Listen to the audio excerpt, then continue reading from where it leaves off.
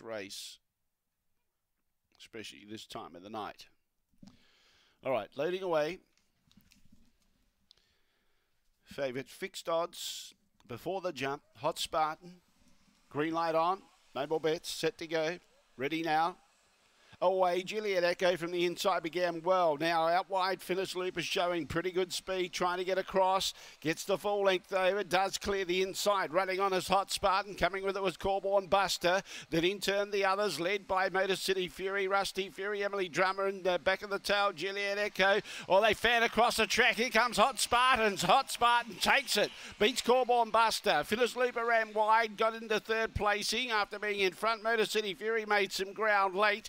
Then in turn behind those, we had Rusty Fury, Emily Drummer. Ellie's Magic was pulling up quickly at the tail end of the field with Juliet Echo, and the time was 22.63. Late Mail salutes Hot Spartan. Late Mail have had a good fist of it today here at Murray-Bridge. Drifter, 250.